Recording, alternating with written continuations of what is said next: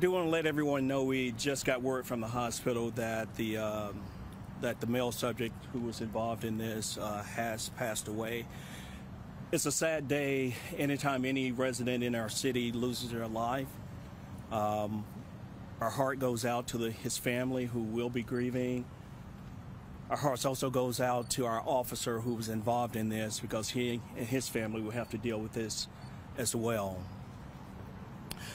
As with all incidents of this nature, at the request of District Attorney General Jennings Jones, he's requested that the TBI investigate. So they're here on the scene conducting an independent investigation. Our Office of Professional Responsibility, or OPR, is conducting an internal investigation. They will be reviewing all evidence, any video that's available, to ensure that this is a speedy and thorough investigation.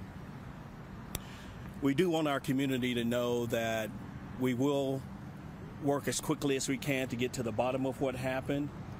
And of course, they can be assured that we will do that as quickly as possible.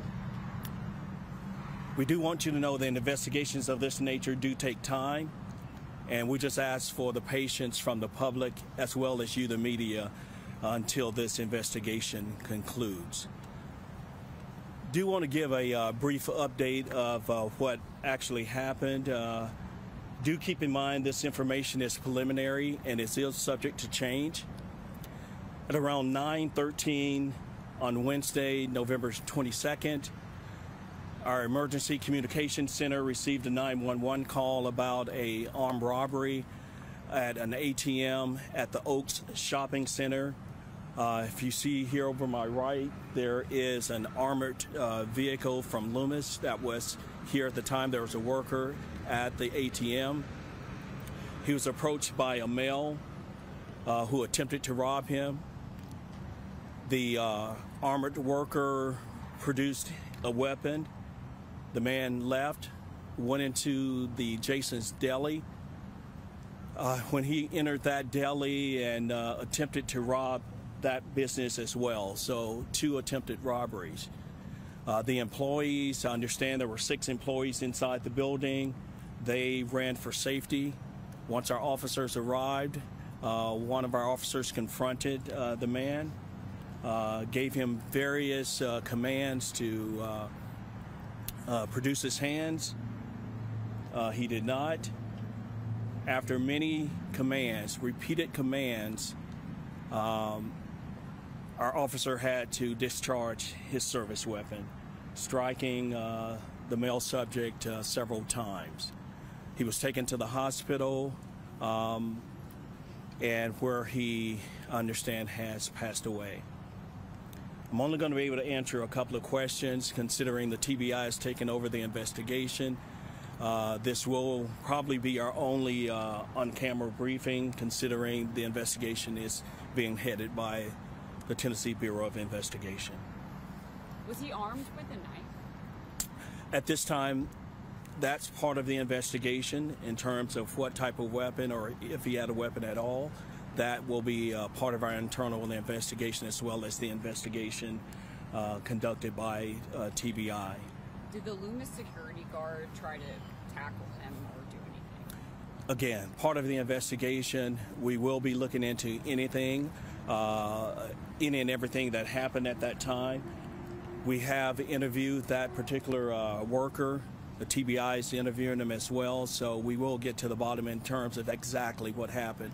We don't want to speculate at this time, so we deal in facts, and so by interviewing them and getting the facts, we'll be able to share that with you at a later date, Alexandria. And are the workers okay inside of Jason's Deli? I understand some of them might have been younger. Yeah. The workers, all 6 workers got out safely. I'm sure they are shaken up. Nobody was injured, and that's a good thing.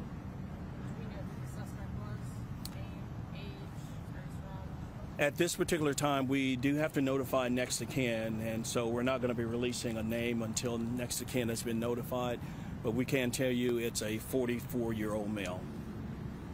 We talked to a witness who said police were kind of here like that. What was police response like? I don't have the computer-aided dispatch card before me, so that's something I can get for you later. But Murfreesboro Police, we put officers in zones. Our city is broken out into zones, and so we have a number of officers in each zone. So that's why they were able to get here in such a timely manner. Do you know if the person's from Rutherford County or did he come in off the interstate? From what I understand, the 44-year-old male is a local Murfreesboro resident. What's the protocol for the officer that shot the suspect? In situations like this, he's been placed on routine administrative leave with pay pending the outcome of the investigation. Was he wearing a body-worn camera? All of our officers are issued body-worn cameras. We have policies and procedures that whenever they arrive at a scene to activate those cameras. And so we will be reviewing any body-worn camera, any additional video from businesses to help us conclude this investigation. So the shooting, since it was inside the Jason's Deli, any idea when these businesses might be able to reopen, or what's the timeline on that? At this time, Alexandria, that business is a crime scene. It has to be processed. Our crime scene technicians will be coming to the scene to help process. Again, the TBI is taking over that investigation, so we don't want to speculate in terms of how soon that business will be able to open. Do we know how many bystanders were inside of the Jason's Deli at the time of the shoot? That would be part of the investigation. I know our officers have talked to the majority of the people who were inside, so I don't want to give a number. I can tell you there were 6 employees in the business at the time of this incident. Do want to let you know that there's not a day that any of our officers put on their gun and badge and come to work and say, I'm going to shoot someone. That's not how it works. Our officers come to work, they do it with integrity, they do it with courage, they do it with honor. And so, again, our heart goes out to the family of this man who's deceased. Our heart also goes out to our officer who will have to deal with this. So we really appreciate you guys coming. Again, the TBI has taken over the investigation, so this will be our one and only on-camera briefing until this investigation concludes.